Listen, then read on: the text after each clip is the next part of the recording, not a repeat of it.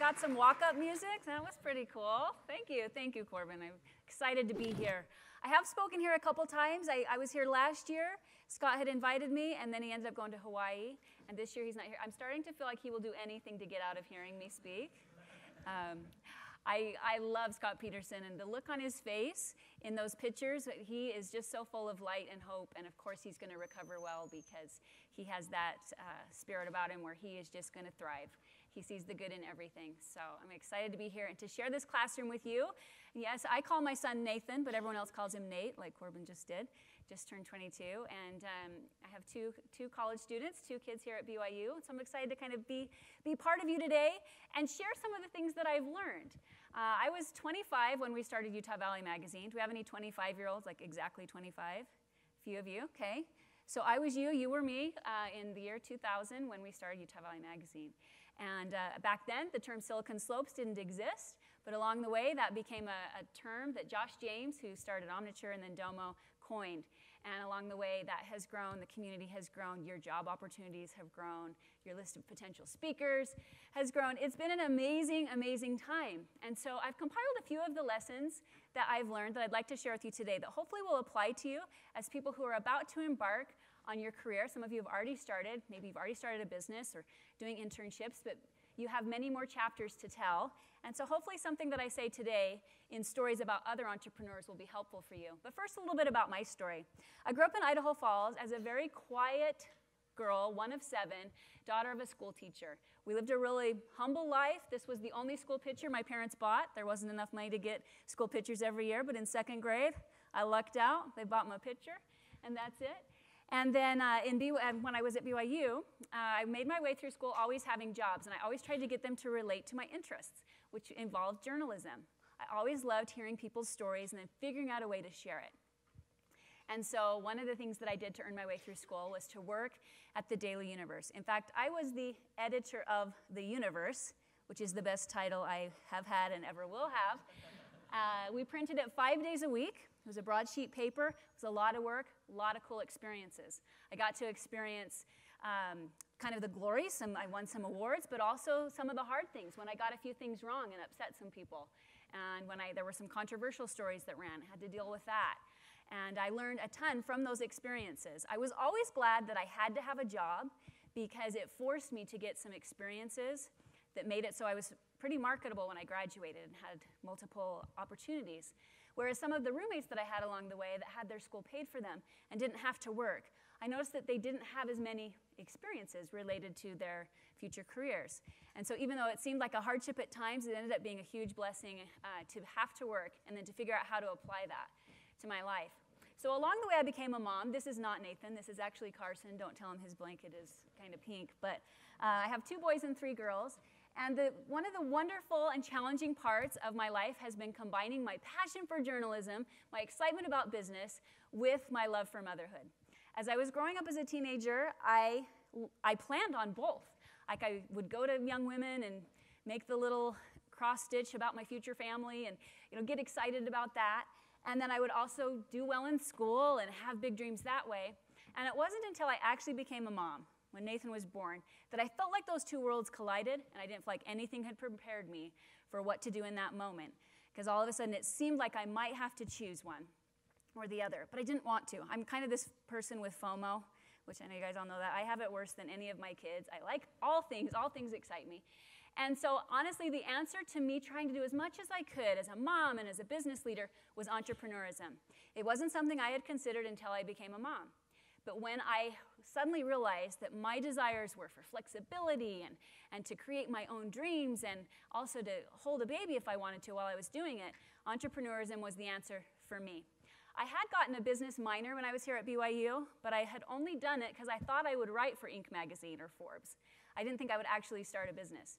But when I decided that that was going to be my path as a mom, then I was trying to remember all the things that I had learned in that accounting class and organizational behavior, all of the things all of a sudden mattered to me a lot more.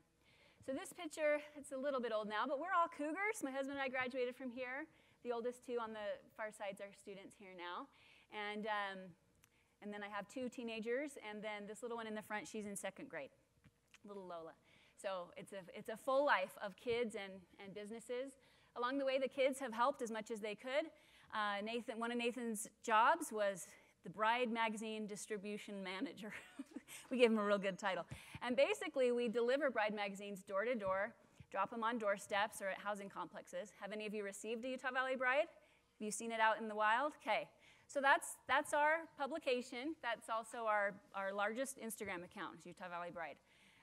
That one really connects, of course, with that age of content consumers. So this is my family. We are Cougars. Corbin mentioned the experience last summer. It was actually last year with Martha Stewart. She won the Lifetime Achievement Award. Mine was not that. But we both did get to give back-to-back speeches there in New York. And it was one of those moments of just feeling like, wow, from that little girl in Idaho to going after this has been exceptional. And UVU has been good to me as well. They gave me an honorary doctorate in business earlier this year. So it's been a wonderful ride, and I owe it all to the things that I've learned from people that I've interviewed. Because when I go to do an interview, of course I'm looking for quotes for the story. But I also usually want to learn things that I can incorporate in my own life, in my own business. And so that's been a great experience for me, is to be a sponge. In fact, well, this is a vision board that I made that I was just going to show you that if you don't believe in vision boards, and I kind of wasn't so sure, but I made this a couple years ago, and I had put PhD on there. I don't know if you can read it, kind of in the bottom there. And soon after that was when I got the honorary doctorate. I'm kind of crazy about that. Hiking Angels Landing, I ended up doing that too. But our very first magazine was in 2000. Thanksgiving Point was just opening. The gardens were just opening. I know you guys think they've always been there, but they did have a birth, and it was about the same time that our magazine was coming to fruition as well. For that very first issue, I tried to call every famous person I could think of to see if they would want to be on the cover. Do you have any guesses on who I might have reached out to? The Osmonds, absolutely. Any other guesses? Larry Miller? I didn't reach out to him. That's a good idea. He lives in Salt Lake, and I always have this thing where I'm trying to stay true to the Utah County market. So I did try the Osmonds, Robert Redford, who has still eluded me for 20 years, Steve Young, and I've had Donnie now on the cover twice, and Marie once, and Merrill once, and Steve Young, but not Robert Redford yet. But anyway, we had this exciting first issue. When it first came out, it was honestly just so satisfying to smell that print and see that first issue. And now I can hardly look at this because it is not well designed. The Photoshop work on it is very subpar. But at the time, we were really proud of it, and that was my editor's pick. I was wearing white nylons, not a great choice. That was where we began. And now we've done, next year will be our 20th year. And so we've done a lot of magazines, including Donnie. Do any of you follow the Bucket List family? Super fun. Garrett was actually on our business magazine as part of our Shark Tank story a number of years ago, before he was married, actually. So it's been fun. And our business magazine, we featured Travis Hansen, James Clark. Probably a lot of people that you've heard in this class and others have been part of our magazine. We also do our Bride magazine, like I mentioned, and there's another cover of Business Q, the Q's for quarterly. We also do a lot of publishing for companies. So like BYU Idaho, for example, your sister cousin to the north, they have us do their magazine for them. So people outsource things to us a lot as well. Okay, emotions. In that magazine I just showed you, our recent Business Q, our UV50, where we named the top 50 businesses in Utah Valley, we asked entrepreneurs to share their most used emojis as they text. Okay? Shout out to me, what are some of the common emojis you use? Laughing, okay. Louder, somebody? Okay, shrug, yep, I used that one today. Yeah, I was interested when we asked the most used emojis. I honestly thought that the list would be maybe short. There'd be 5. But the range of emotions that entrepreneurs go through is wide, from crying to laughing to joy to prayer to, this brown one down here at the bottom. The full range of emotions. And it's been fun to experience that myself, but also to observe that in others. So, 10 lessons that I want to share from people I've interviewed that will hopefully help you as you plan your career. So the first is to seek diversity. So Ancestry was one of our economic engines. We named top 10 economic engines. Ancestry, of course, is on the list. This is a new CEO. She's actually a newcomer to our valley. She's from Silicon Valley and other places, worked at Google and things. And she talked about an effective leader being someone who champions diversity in the organization. Gender, race, diversity of thought. We need all of those experiences. Here's one of the challenges I feel like that you get at BYU. You have an amazing school, an amazing education, but diversity is a little more difficult. If you look at ethnicity, there's a dominant ethnicity here, dominant religion, a lot of Utahns. How many Utahns do we have here? If we had the time, we would see if these statistics match the overall university statistics. 7% from Idaho, my home state. There are other things that are harder to quantify, though. Diversity isn't just those things. It's things that are a little more difficult and subjective. Extrovert, introvert is one. I consider myself an outgoing introvert. I actually really like being alone, and I'm a thinker, and I do a lot of things introverts do, but I actually really like people as well. But those are some diversity components. People that like to be in part of the logistics and behind the scenes versus someone who just wants to come in at the end and be in front, okay? Those are other kinds of diversity. I would encourage you, as you are completing your education here and as you go out into the world, seek diversity. It can be so common if a professor says form a group, or maybe that happens in a church setting or whatever social setting, to go to people who are exactly like you. That's the most common thing. That's the most comfortable thing probably, right? People who've had similar experiences, maybe look like you. Maybe you'll be able to have that great small talk right from the start. But you will learn more if you get people around you who are different from you in all of these ways. Okay, there's lots of ways for people to be different from you, but you will learn more from them and they will learn from you. No one can be good at all skills, so you need to surround yourself with those type of people. One of the magazines that we do, Prosper, that Corbin mentioned, is for the network marketing space. And LifeVantage is one of those companies here on the Wasatch Front. They were a sponsor of Real. We did this cover story, and the CEO right here, Doug Robinson, in my interview with him, he said something that had stuck with me. He said, if two of us have the same thought process, same ideas, same opinions, then one of us is unnecessary. Okay? And that kind of stuck with me, as I've hired people. I've looked for people who are actually different from me. And it's not just all about who do you want to go to lunch with, but who could you learn from and who would round out your team. So seek diversity in your experiences. I encourage you to do that. Get out of your comfort zone and seek that in your life. Number 2 is to develop a growth mindset. One of our companies that has hit our UV50 list a number of times, which is hard to do because we look at their 3-year growth percentage. So for a company to have a really awesome 3-year growth percentage year after year after year is really difficult. That means the growth curve has to always be significantly high from year to year. And so Goodwin Media is one that has impressed me as they've grown. They've done a lot. It's not just like they're designing ads, but they've designed social campaigns, and they've been the engine behind a lot of the brands that you know and love around here, such as Chatbooks, such as Freshly Picked, Fawn Design, maybe some of the ones that you've heard of. And one of the things that they talk about is growth. So their team meeting starts every week with, what can we do to drive growth this week, okay? So that's a different mindset than what problems do we have to solve, okay? I would encourage you to also look at this in your own life. Like, what could you do to drive growth in yourself personally this week? What could I do to get out of my comfort zone, experience something more? How many internships are you going to apply for this week? How many girls are you going to ask out? Whatever it is you need to grow in, I would challenge you to look at your week and say, what can I do to push for that growth? And this has been one of their keys to success. It's also important to know when it's okay not to have a growth mindset. And I've noticed in my business, I honestly do feel like if I had maybe never gotten married or never had kids, I feel like my business probably would be larger, because I have had periods of time when it has not been my priority. It's been a choice to maintain, or in some cases do away with some projects for motherhood.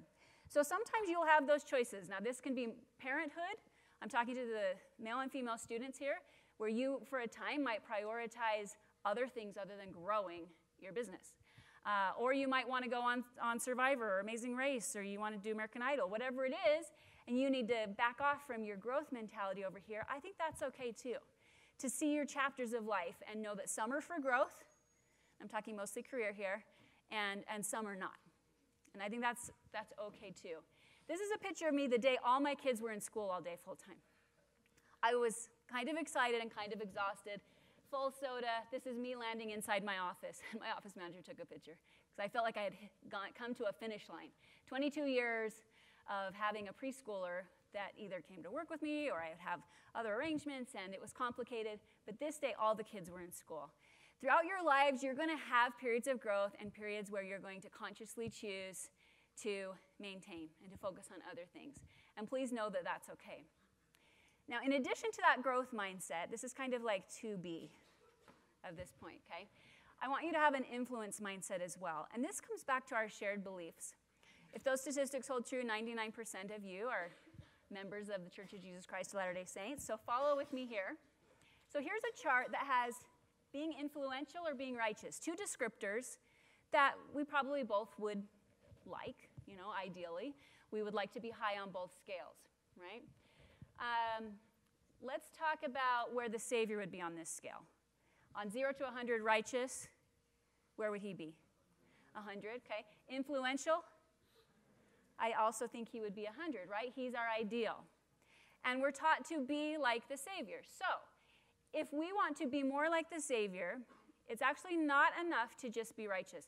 You could stay in your King Henry apartment the rest of your life and memorize the standard works, and that would be righteous. But how much influence would you have? It would be low. And in that way, you would not be following the Savior that we're all trying to emulate. So becoming a person of influence is another thing to think about. Not just what can I do to grow this week, but how can I have some influence for good on people this week? The church sets us up so well with their Light the World campaigns and their beautiful videos that we can be part of that. They make it easy for us to have some influence. Now, one more thought before I leave these charts. Okay, Satan, he's not righteous, but he is very influential. I shouldn't have put him at 100 because he doesn't have full, control of you, but he is an influential person. We want to follow the Savior and worry about both righteousness and influence. So your mindset on both of those things, I think, is essential as you leave here with the BYU education. I like this quote from Sherry Dew. If you don't think it's about you, he will multiply your influence. If you stay humble but willing, then he will do great things with you. Okay, having a plan A. I feel like it's super important to have a plan in life, because if you don't have a plan, how do you know if you're successful? How do you know if you're making progress? It's difficult. You need to have some accountability to yourself of what it is you're doing with your life. But also there will be times when your plan A doesn't quite work out, and that's going to be okay too. There's lessons in both of those things, but that doesn't get you out of the responsibility of making a plan, of having that plan A. Qualtrics, I'm sure Ryan Smith has been here, or some of his executives have been here. Qualtrics. So his initial plan, well, he's had a few plans that have changed. He was going to take the company public. That was like within days, okay? And he had picked his stock symbol.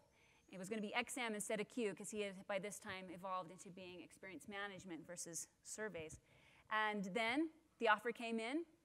SAP wanted to offer him $8 billion, and he did what he should do and what any of us would do. You say yes. And you change your plan, and you don't go public with that. And that was within days. His plan changed. Also, his whole business model changed from when we first did a cover story on him, and it was about the surveys, which was very successful, but that evolved. That became a new plan. He was open to additional plans. Lindsay Sterling is someone who had, her plan also evolved, but she also really kind of hung to this thing throughout her years as a BYU student studying rec management, that she wanted to be a dancing violinist. Now, when she used to say dancing violinist, people would be like, never heard of it, sounds pretty difficult. Like, who would dance when they're playing the violin, right? But that was her thought, that was her goal, that was her plan A. And because she stuck to it and also had a very faithful approach, she has been able to succeed. Many of her videos have millions of views, more than Justin Timberlake, more than OneRepublic. Her videos are a big, big deal. This is a long quote, and maybe you'd want to screenshot it and read it later. But basically, she talks about how her partnership with God is what has helped her to succeed, and her promises to him, and the way he's promised back to help her. And that she feels like she and God have kept true to those promises. Because she had her plan A, but she knew it could only work with him. Because to be a dancing violinist, not really like high likelihood of making a living with that. But I liked her approach. It's interesting because I'm not owned by the church. The church doesn't own our magazines. They don't approve anything. They don't pay us. There's no official relationship there. But because I write about a lot of members of the church, I hear a lot of these testimonies from people because it's part of their story. A lot of successful people see it as one and the same, and she was one of those. Studio C is another one where they had plan A, and then plan B, plan C, and they're on to plan, I don't know, plan G by now. But so many of them. Matt Meese worked at the Bean Museum. He graduated in philosophy, I believe, was working at the Bean Museum as a graduate, and kind of going along in life before this started. Jason was going to be a dentist. These people had different ideas and different plans. Then there was an option to do a pilot of Studio C. They all decided to put their lives on hold for a second while that worked out. That's been a great ride. And now they're on to, do you know what their new venture is called? JK Studios. And so they're doing, Studio C still exists, but the original cast has moved on. And that's how life is going to go. And the people who succeed the best are ones who can have a plan and then move on to the next plan, take what they've learned along the way. Mindy Gledhill, another one who has evolved. I use this picture because this is one of my favorite pictures that we've ever taken, because I think her dress is so fun. This was taken at Velour on University Ave. How many of you have been to Velour? Okay, the first time you went, were you like, I've heard about this place and I thought it would be enormous, but it's actually just like as big as this stage? It's the tiniest little music place, and it's so fun and so energetic, and that's where we took this photo. She started out as an LDS singer doing EFY type albums, and evolved. This was also one of my favorite cover shoots because we were jumping on the couch in the back of Velour. It's fun to hang around Mindy.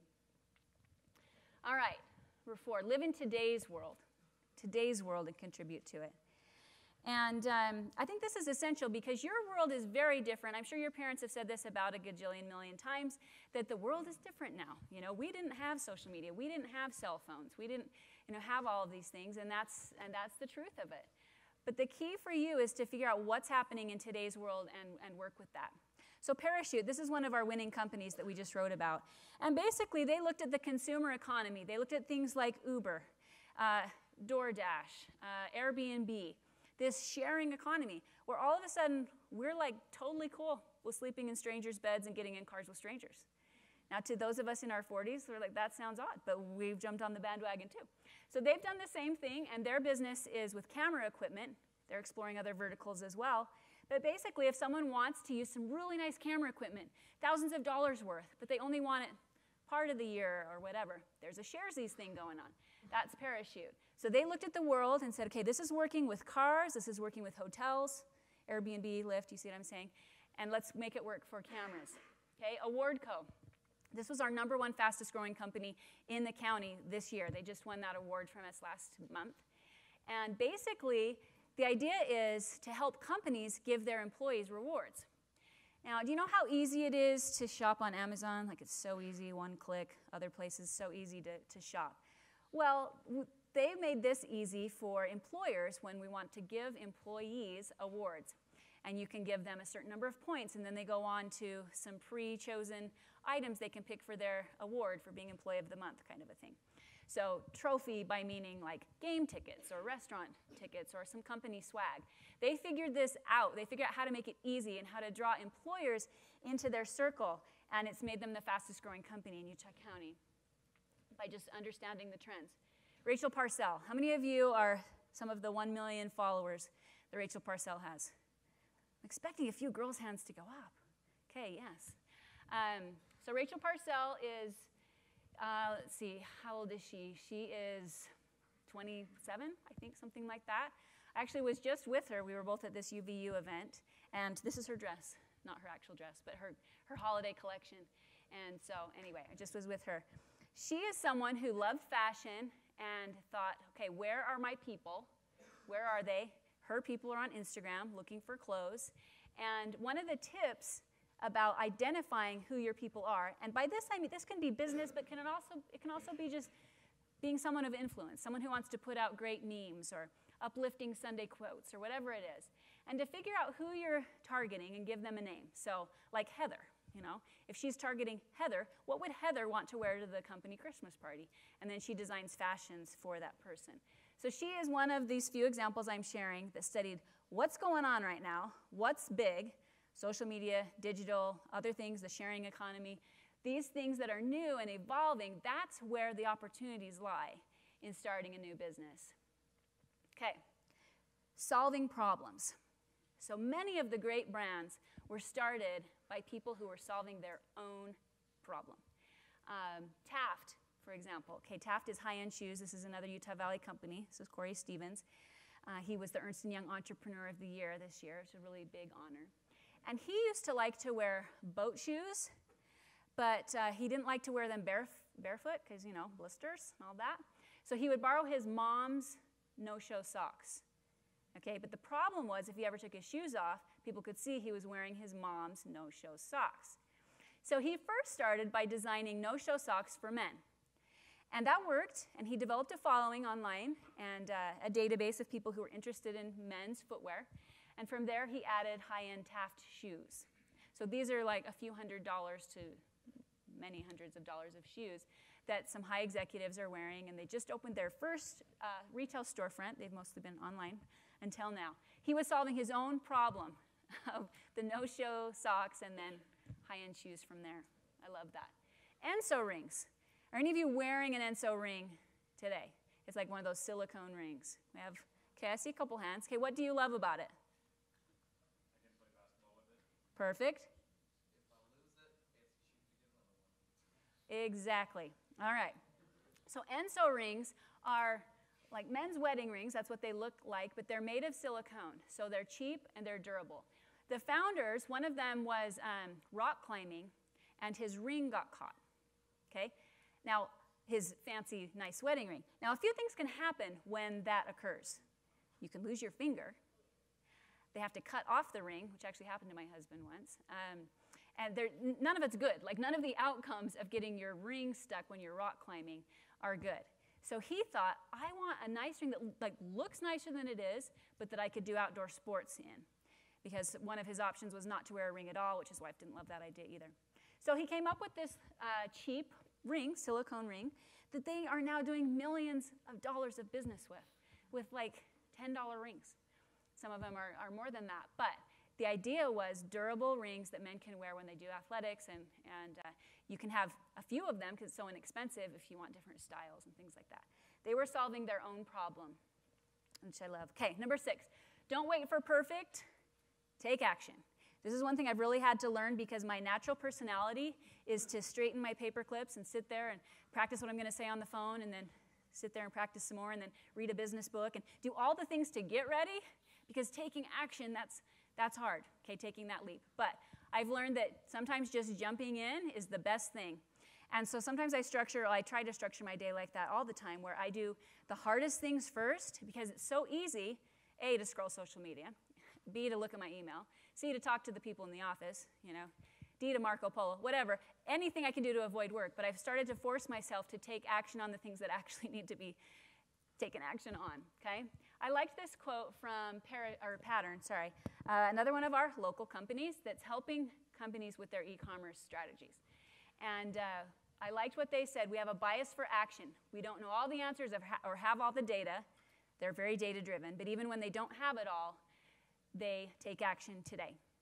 So whatever it is in your life that is part of your goal, part of your plan A, figure out your action items. And one of the things that I think is a key to success is not setting yourself up for failure by thinking you're going to take more actions than you actually are. For example, if you tell yourself, I'm going to do 30, whatever the number is, 30 awesome actions today, and then you only do 6, and you're like, well, I failed, I'm not even going to try tomorrow. That's setting yourself up for failure. So if maybe 3 action items, maybe you'll adjust and find your right number, but take action today, even if you don't know everything. And I've learned to do that. So our business magazine, like I've mentioned the UV50 a few times, that was an idea in my head where I get a real thrill off of celebrating other people's successes.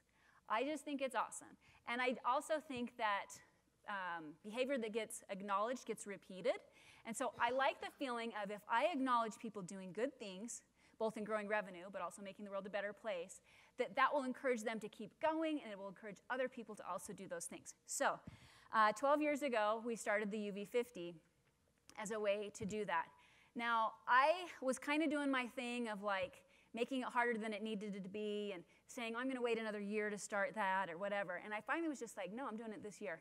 And at first it was going to be the UV100, and it ended up being the UV50, but I gave myself a pass on that. 100 is a lot of companies to interview and go over their revenue with. But it's been a lot of fun. Last year, or actually, let's see, 2 years ago now, was our 10th anniversary of the UV50. And I was having sort of a Hamilton obsession. Have any of you guys had a chapter of your life where you're obsessed with Hamilton? Hamilton, Broadway musical, he's on the $10 bill. And so in my mind, it totally made sense that our 10th anniversary issue should be Hamilton themed. And so that's what you see here. But that was one of the times in my life where I stepped forward before I knew what I was doing. And I was scared out of my mind. And the day of the event, I was like, why am I doing this? Oh my gosh, I'm so stressed, and what do I wear, and the hair, and all the things, and the dinner, and the tickets. And then by the end of the night, when people were feeling acknowledged and loved and celebrated, and I realized that what I had intended to do had actually happened, it was such a thrill. And that all those details and the things that I didn't have right were okay. So that was my own example of that. This is one of my favorite scriptures from the end of chapter 41 in Alma. And to me, this is like the LDS karma verse, okay? For that which you do send out shall return unto you again and be restored. I feel like when we send out those intentions, when we send out love, kindness, when we send out, when we help someone, when maybe they didn't deserve it, those things come back to us. It's an eternal principle. And it's called lots of different things. There's a book called The Secret that is the same principle, basically. Karma, this law of restoration that's in Alma is very true. What you send out, if you send out criticism, whether in your mind or in your words, it will come back to you. And so we need to be careful what we send out in the form of our actions, because it does come back to us. So a little devotional there. All right, don't play the victim. Weaknesses might be your strength. This is another lesson I've learned because, like I mentioned, I grew up in a, I would say, lower class family. My dad was a school teacher, 7 kids. The math on that wasn't great. There were some real estate things they had tried that hadn't gone well. And I carried that in my head a little bit, like, well, other people have money. Other people's parents help them with college. Other people have more confidence. And I had kind of some victim talk going on in my head. And then, like I told you, I learned that having to work ended up being a huge blessing, huge strength to me. And that is often the case for other people as well. Thread wallets, another cool brand. Anybody have a Thread wallet or have heard of them? Okay. Yeah, I think they're targeting your age group, so I'm glad that you guys have heard of them. So it was a young couple that started Thread wallets, living with parents, making Thread wallets with a glue machine and thread and like really making them with raw materials. And this is one of the quotes I love from their story we just did on them. The power of being broke drove us. It fueled us. So they didn't have money. They didn't have overnight success. But instead of playing the victim, they let it fuel them. And they've developed a really great brand and a generosity. She was in our 40 Under 40 earlier this year. We always do a kind of a fun theme for our different issues. This one was music themed. So we asked everyone to share their career anthem. And Runnin' Down a Dream was hers from Tom Petty. She also came to the photo shoot 9 months pregnant. So hats off to her. I love that. Love that. She's really cool. Okay, be excellent. This is something I'm passionate about, and this is probably one of the conversations I've had the most often with some of the interns that I've had in my company. More women than men go into journalism. That was true as I was in journalism, and it's true now. And so I've had mostly female interns, and then we often hire those interns, and so I've had mostly female employees, at least in the content creation side of our business. And many of them start as single or newly engaged or maybe newly married. And then often, a couple years into it, they come, they want to talk with me, and I've had this conversation many times where they say, I'm going to have a baby, and I'm so excited. But I don't know what to do about my work. I like what I do, but I'd also like to be a mom and stay home, and like they're grappling with it. And I enjoy having these conversations with them because I feel like I'm talking to myself in the past, because it's such a thing to grapple with. Do we have any parents in here? You already have children. Okay, you understand what I'm saying? It changes your life. So when those employees come to me and I'll say to them, okay, tell me what would work for you. What do you want to do? Do you want to work from home? Do you want to just write 1 story a month? Do you want to take 6 months off and come back? And we kind of talk through their dream scenario. I will tell you, if they are excellent, I will 99% of the time grant their wish because they have become someone I don't want to live without. They're part of the team. I want to help them, and I know that they bring something to the team that I need.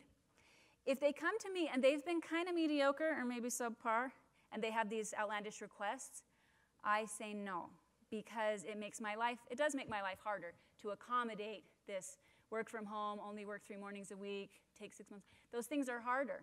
And so when they have been excellent, doors are open.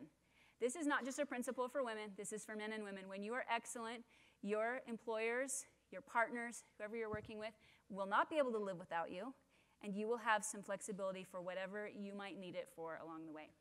This is a picture that we took of my staff for one of our, I don't even remember what it was for, honestly.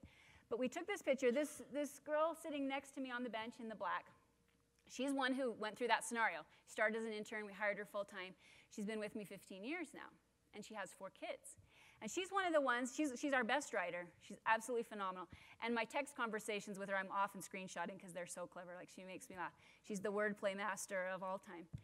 And she's one that said, okay, I want to work from home, other than photo shoots and meetings and things that actually have to be done on site. Because I never want to lose her, I'm like, yes, whatever you say.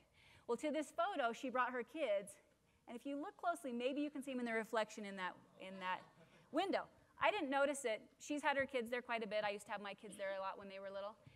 And then when this almost was going in the magazine, was the first time that I noticed that the kids were in the reflection. So they'd come with her for this photo shoot. And the art director was like, okay, no, I can wipe it out. We're good. I'm like, I actually want to leave it. Because that's part of our company culture. And it just shows that balancing act. And because of her excellence, this has been the flexible life that she is craving at this time. All right, be you. Be the best version of you, but be you. No one can be you but you. Don't fall into the trap of, well, I'm quiet and I wish I was outgoing like Bridger or like somebody else that you're looking up to. Be you. One of the things we do with Business Q, we do the 40 under 40. I showed you a slide a couple slides ago of that. This particular one, we had everyone take the color code. How many of you have taken the color code personality test? A lot of you have. Okay, yeah. It's pretty popular. How many reds do we have? Okay, yellows, blues, and whites.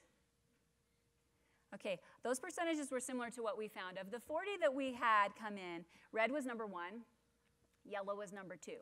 Those are the top 2 colors for entrepreneurs. Kind of makes sense because the reds tend to be strong personalities and leaders, and the yellows tend to be risk takers. They're looking for fun. They're leaders too in their own way. Blues tend to be more emotional, connected, kind, and whites are more amiable. Okay, so we had fewer whites. We only had 3 whites, and I was picking one for each color for the cover. So the whites had pretty good odds because there were only 3 of them. But we loved studying their personalities and then matching that to the businesses that they run. I think knowing about your personality, here's Allison Faulkner, another Instagram famous person living here in Provo. She is totally herself, and if you watch her, you will see there is no one like her, including the plastic tiger pants she wore to the photo shoot. She's a lot of fun. Personality assessments, there are many. This is just like a rudimentary list. I'm sure you have studied them in some of your classes.